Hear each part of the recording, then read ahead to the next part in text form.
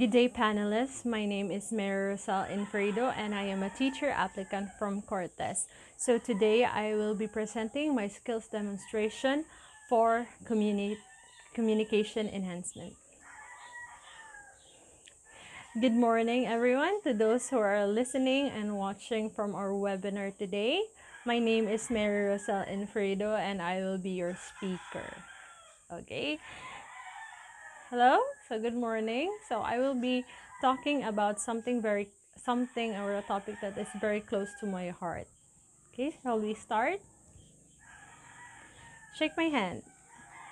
Shake my hand. Oh, seems that you can't do that because we are not face to face. However, consider statistically speaking, one of the people you just shook hands with will likely experience a mental illness at some point in their lifetime.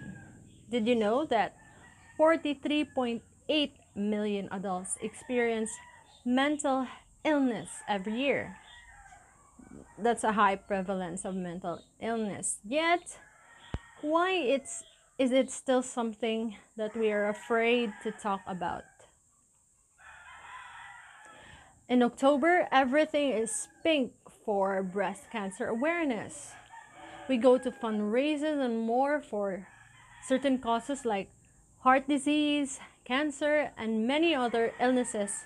And while all of these are important, we often forget and don't realize that mental illness is among the number one cause of disabilities in the whole country.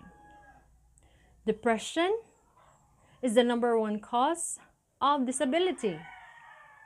Suicide rates continue to climb among adults and adolescents. Every year, we see the loss of celebrities and prominent figures due to suicide. Yet, we're still not courageous enough to talk about it. Why so? I think it's because of the stigma. So let me introduce you to what is stigma. So stigma is a mark of disgrace as a result of stereotypes and misunderstandings in our society. Mental illness is stigmatized more than any other illness or condition. Tune on your TV, read the news, scroll through social media, or overhear just a conversation.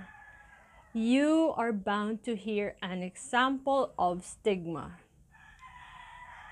And you know, those who were stigmatized face even bigger barriers or obstacles to get the help they need.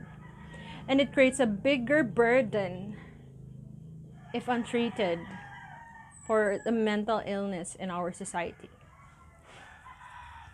So what is it? It all boils down to the idea that just because we can see it, it mustn't be real, right? Now, there is no perfect or simple solution to this breaking of the cycle of stigma. But at least the very first step that as a community we can do about for mental illness is to talk about it in a respectful and real way. Education about what mental illness is and what it isn't. It can challenge a person's misconceptions and stereotypes. On a personal level, we can put aside our own prejudice and our own false beliefs, or simply show empathy. If we as a community, as a society, as individuals can start to see people with mental illness as people rather than their diagnosis, we can take that first step to breaking the stigma. Will you take that first step? Will you do so? If so, then it must start with a single handshake. Thank you everyone for listening.